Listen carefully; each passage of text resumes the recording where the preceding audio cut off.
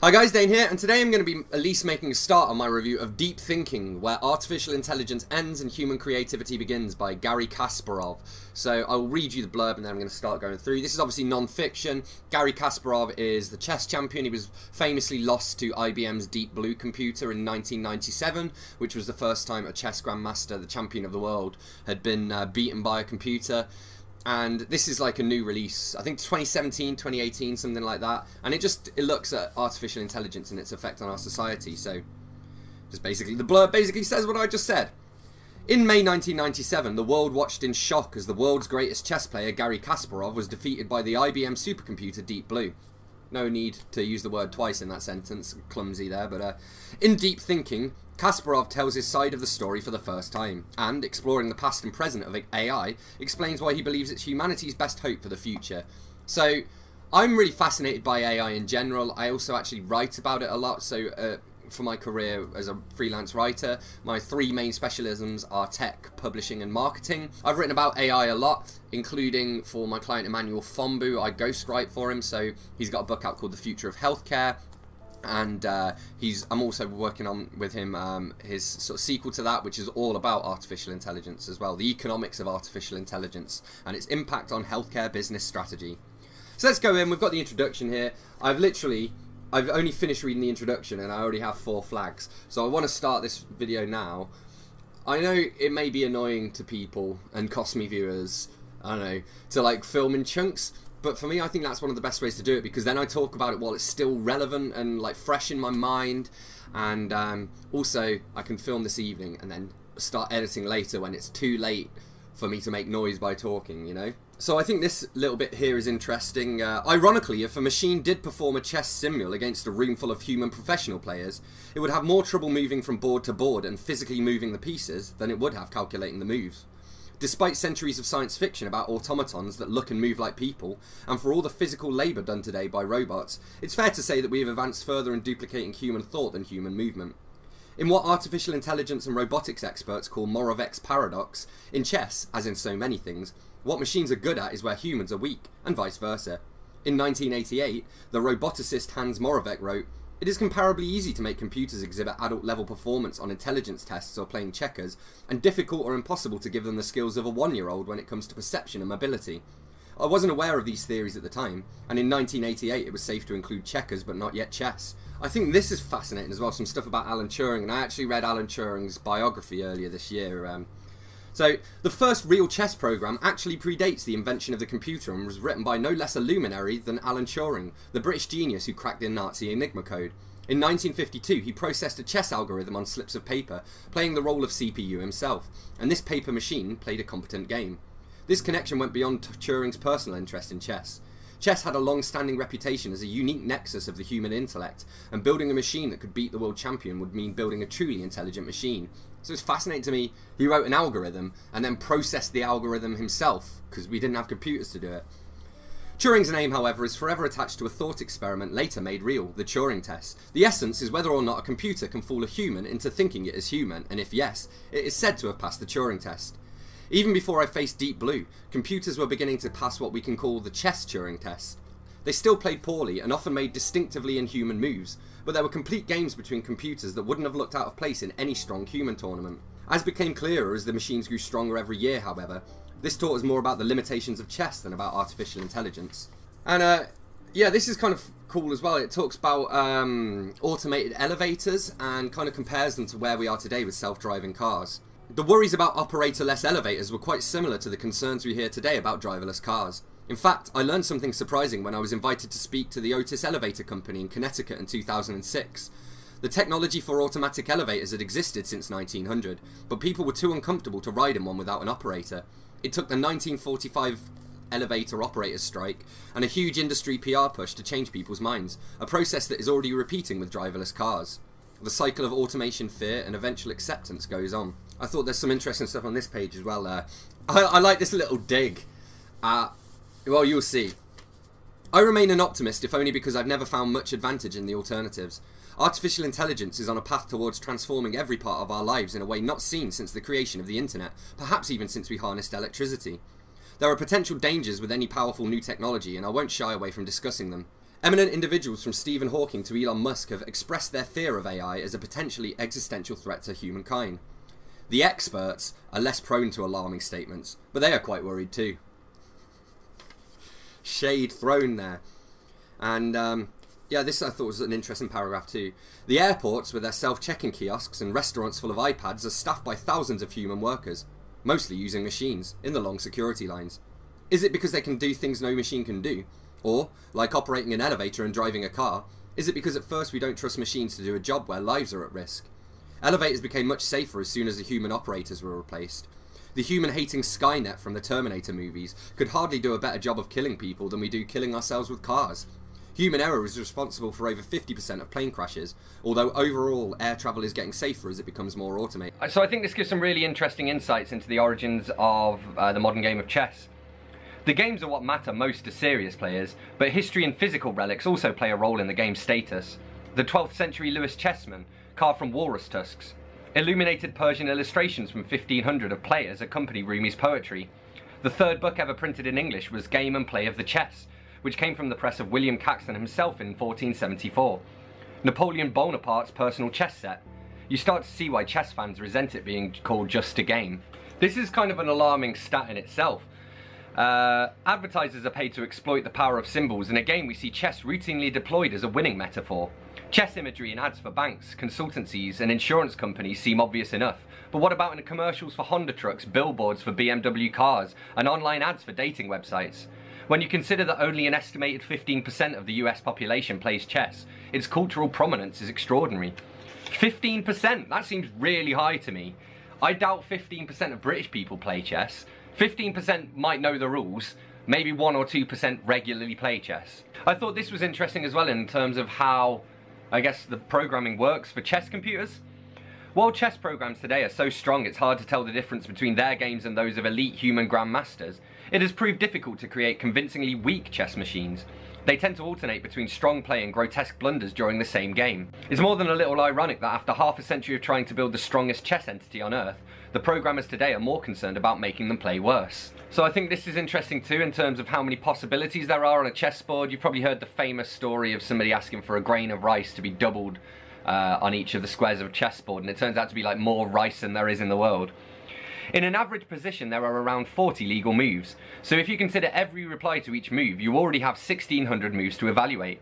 This is just after 2 ply, as programmers call half moves, 1 by white and 1 by black. After 2 moves each, 4 ply, there are 2.5 million. After 3 moves, it's 4.1 billion. The average game lasts 40 moves, leading to numbers that are beyond astronomical. The total number of legal positions in a game of chess is comparable to the number of atoms in our solar system. Lot of moves. There's a long old section here I want to read out. So, romanticising the loss of jobs to technology is little better than complaining that antibiotics put too many gravediggers out of work. The transfer of labour from humans to our inventions is nothing less than the history of civilization. It is inseparable from centuries of rising living standards and improvements in human rights. What a luxury to sit in a climate-controlled room with access to the sum of human knowledge on a device in your pocket and lament how we don't work with our hands anymore. There are still plenty of places in the world where people work with their hands all day and also live without clean water and modern medicine. They are literally dying from a lack of technology. It's not just college-educated professionals who are under pressure today. Call centre employees in India are losing their jobs to artificially intelligent agents.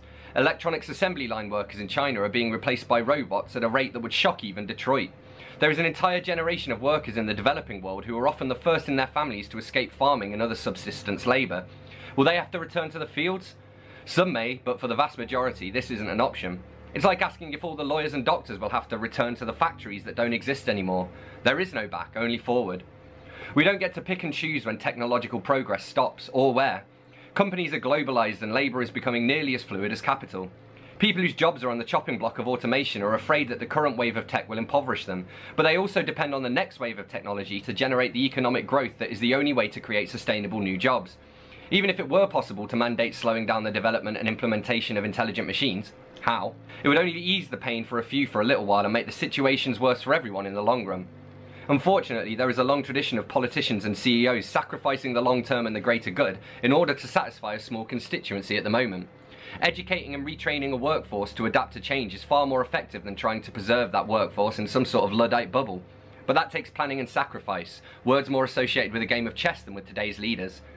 Donald Trump won the US presidency in 2016 with promises of bringing jobs back from Mexico and China, as if American workers can or should be competing for manufacturing jobs with countries where salaries are a fraction of those in the United States. Putting high tariffs on foreign-made products would make nearly every consumer good far more expensive for those who can least afford such an impact. If Apple offered a red, white and blue iPhone made in the United States that cost twice as much as the same model made in China, how many would they sell? You can't discard the downsides of globalization while keeping the benefits. I do actually think they would sell quite a lot of them though. This was quite interesting too. Fighting against disruption and change is also a standard business practice, one that is usually employed by a market leader trying to protect that lead. There are countless examples of this from the real world, but I'll take one ad absurdum case from science fiction, the 1951 movie The Man in the White Suit, starring Alec Guinness. Guinness, the protagonist, is a rogue research chemist who invents a miracle fibre that never wears out and never gets dirty. Instead of the fame, riches and Nobel Prize you might expect, he ends up being chased through the streets by angry mobs once various interest groups realise what his invention will mean. No more demand for new cloth, so the textile industry will be wiped out along with thousands of union jobs. No more need for laundry soap or laundry workers who join in the pursuit. Far-fetched? Certainly, but I don't think you have to have any suspicious mind to wonder if light bulb companies would sell an indestructible and everlasting bulb if they could make one. But resisting change and delaying it to squeeze a few more dollars out of an existing business model usually just makes the inevitable fall all the worse. He quotes Bill Gates here as well, which I thought, this is a great quote. We always overestimate the change that will occur in the next 2 years and underestimate the change that will occur in the next 10. And so Kasparov says we expect linear progress, but what we get are years of setbacks and maturation. Then the right technologies combine or a critical mass is reached and boom, it takes off vertically for a while, surprising us again, until it reaches the mature phase and levels off. Chapter 4, I'm not going to read it out, but it starts with a section of The Hitchhiker's Guide to the Galaxy where the computer gives the answer to the question of life, the universe and everything is 42, and he says the problem is you didn't have the right question. So computers are excellent tools for producing answers, but they don't know how to ask questions, at least not in the sense humans do. And he talks about when he saw a guy called Dave Ferrucci, one of the creators of the IBM artificial intelligence project called Watson. So he said, computers do know how to ask questions, they just don't know which ones are important. And Kasparov says, I love this because it has several layers of meaning and all of them provide useful insight. One thing that I thought hilarious as well, Kasparov won a Mercedes-Benz in a chess championship in Germany in 1985. But obviously this was before the fall of the Berlin Wall, so he couldn't actually take it home and drive it. It's really interesting that he lived through, you know, the fall of the Soviet Union and then the rise of artificial intelligence, and now he's writing this in 2017, you know? He saw a speech by a guy called Leonard Kleinrock of UCLA as well, and he said, that's him, that's the guy who sent the L and the O. And that's because the very first attempt to communicate over the internet, they tried to transmit the word login, but the system crashed after the first 2 letters. So the first, you know, information broadcast over the internet was just LO. It says here, which I'm not so sure about, but it says email predates the internet and was already widely used in the scientific community and on university campuses. It is the web we think of as the world-changing invention. I suppose that's true, but they must have had like local networks and used electronic mail via a local network. I think this is a great example of the problems of artificial intelligence. So he says here, when Michie and a few colleagues wrote an experimental data-based machine learning chess program in the early 1980s, it had an amusing result. They fed hundreds of thousands of positions from Grandmaster games into the machine, hoping it would be able to figure out what worked and what did not. At first it seemed to work. Its evaluation of positions was more accurate than conventional programs. The problem came when they let it actually play a game of chess. The program developed its pieces, launched an attack, and immediately sacrificed its queen. It lost in just a few moves, having given up the queen for next to nothing. Why did it do it? Well, when a Grandmaster sacrifices his queen, it's nearly always a brilliant and decisive blow. To the machine, educated on a diet of Grandmaster games, giving up its queen was clearly the key to success. And there's another example of that from the movie Starman by Jeff Bridges, so I'm just going to read out this line of dialogue that again illustrates the error of making assumptions based on data. So basically, he's driving and he drives through this busy intersection and Starman says, okay? And Jenny says, okay? Are you crazy? You almost got us killed. You said you watched me. You said you knew the rules. I do know the rules. Oh, for your information, pal, that was a yellow light back there. I watched you very carefully. Red light stop, green light go, yellow light go very fast. And she says, you'd better let me drive. So he says here, he said in an interview, I don't know how we can exist knowing that there exists something mentally stronger than us. And he says, that wasn't my last rash piece of rhetoric regarding computer chess, although I would have been fine had I stopped with computers. In an interview around that time, I predicted that a computer would become world champion before a woman did, which turned out to be accurate. It was interpreted as a sexist slight, which it wasn't. There just weren't any women on the horizon who showed the potential, and that would be the case until the youngest of the 3 remarkable Polgar sisters from Hungary, Judith, broke into the elite a few years later, eventually reaching top 10 status. I think this is interesting as well, something that I didn't know. White moves first in chess, and, at least at the expert level, this confers an advantage similar to that of serving in tennis. White wins about twice as often as black at the professional level, although half of all games finish drawn. And the reason for this is basically because you move first, so it means you can land your attack first. And like in an amateur game, people quite often, you know, they waste time and they make moves that aren't helpful and whatnot. But at a, you know, grandmaster level, you can't afford to make any one wasted move. I think this is interesting here as well. He says, if you go and see an ad, wouldn't you rather see one you're interested in than one that you're not? This is not an argument for surrendering. This is not an argument for surrendering to Big Brother. Coming from the country on which George Orwell based his novel 1984, I am particularly sensitive to any encroachment on individual freedom. Surveillance can be an instrument of security or of repression, especially with the sophisticated tools available now. All the wonderful communication technology we depend on today is agnostic, neither good nor evil. Assuming that the internet would magically set everyone free, as some appeared to believe, was foolish. Modern dictatorships and other political cliques are tech savvy and have learned how to limit and exploit these powerful new mediums. I'm glad privacy advocates are on the job, especially regarding the powers of the government. I just think they're fighting a losing battle because the tech will continue to improve and because the people they're trying to protect won't defend themselves. The barrage of privacy notices has become like all the disregarded warnings about the dangers of trans fats and corn syrup. We want to be healthy, but we like donuts more. The greatest security problem we have will always be human nature. I can see that. We have a little throwaway reference to Stephen King here as well, but I'm going to read the full paragraph because I think it's, again, an interesting insight into chess and how chess works. Both games with Genius reflected the unique nature of computer chess, especially the second game. Chess players have the most trouble visualizing the moves of knights because their move is unlike anything else in the game, an L-shaped hop instead of a predictable straight line like the other pieces. Computers, of course, don't visualize anything at all and so manage every piece with equal skill. I believe it was Bent Larson, the first Grandmaster victim of a computer in the tournament play, who stated that computers dropped a few hundred rating points if you eliminated their knights. This is an exaggeration, but it certainly seemed that way sometimes. There is a similar effect with the Queen, by far the most powerful piece. On an open board, that is, one mostly uncluttered by pawns, the Queen can reach nearly every square in just a move or two. This raises the level of complexity dramatically, something computers manage far better than humans. Facing a computer with a Queen and Knight in an open position near your King is a horror fit for a Stephen King novel. So I guess we know what his Stephen King's 2020 release is going to be then. And this is quite interesting too, and I think it taps into our human need to see stories and everything. Paradoxically, when other top players wrote about games in magazines and newspaper columns, they often made more mistakes in their commentary than the players had made at the board. Even when the players themselves published analyses of their own games, they were often less accurate than when they were playing the game. Strong moves were called errors, weak moves were praised. It was not only a few cases of journalists who were lousy players failing to comprehend the genius of the champions, or everyone missing a spectacular move that I could easily find with the help of an engine, although that did happen regularly. The biggest problem was that even the players would fall into the trap of seeing each game of chess as a story, a coherent narrative with a beginning and a middle and a finish, with a few twists and turns along the way, and of course, a moral at the end of the story. But he does say, despite what I've said about the dangers of narrative, I cannot resist sharing this passage on the game from Charles Krauthammer's story on the match for Time magazine. This sort of storytelling I completely endorse. Late in the game, Blue's king was under savage attack by Kasparov. Any human player under such assault by a world champion will be staring at his own king trying to figure out how to get away.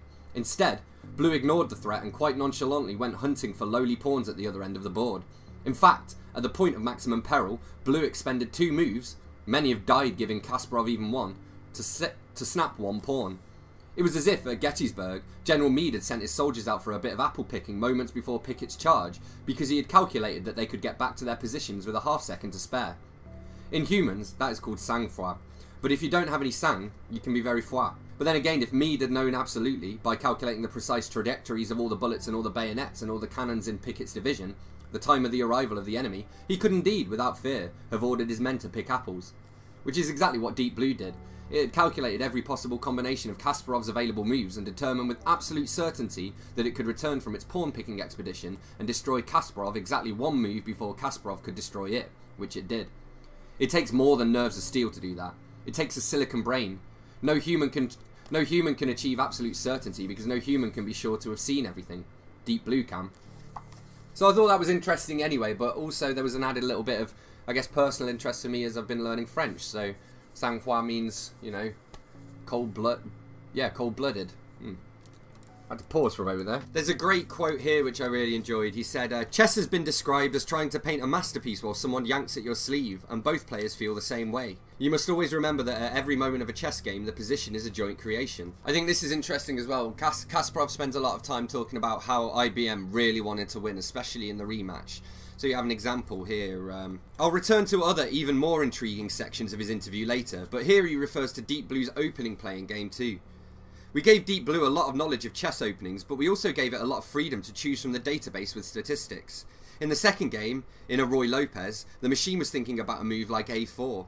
A very theoretical move, and Kasparov was perhaps surprised when the machine started to think about a theoretical move. It thinks for 10 minutes and finally plays A4. What's going on? Then he probably started to draw too many conclusions. This was a new approach for the time, and Garry was never sure whether the computer was playing theory or thinking for itself. Interesting, although I learned about this technique not long after the match. It definitely makes sense to let such a strong machine have more input in its opening choices if it was truly stronger than many of the grandmasters whose games it would otherwise follow blindly. But what Illuskas said next was a shock. Of course, we also built in some tricks for Garry. For certain moves there was a delay, or some moves it played immediately. In some positions we bet that Garry would play the best move, and if he does, let's reply immediately. This has a psychological impact as the machine becomes unpredictable, which was our main goal. Amazing! They created programmed delays to trick me, and only me, since Deep Blue never had another opponent in its entire brief existence.